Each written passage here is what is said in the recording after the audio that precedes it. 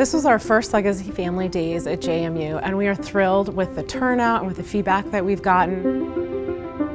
The goal for this was really to share not only what the college admissions process looks like, but how your Madison experience goes far beyond your time on campus. We had a fantastic panel of admissions deans from across the state of Virginia being able to answer questions. With the 2 sessions earlier, I learned information that I may not have known about the admissions process and steps to take. The second session was on financial aid. That one session was worth my effort in coming here. And honestly, it has been my dream. It's just always so exciting just being back here every time. Since I was 19 years old, JMU and my family have been intertwined. Now my daughter is thinking about coming here, and I would love for her to have the same experience I did. I think it would be a tremendous help for a family that hasn't sent a child off to college before.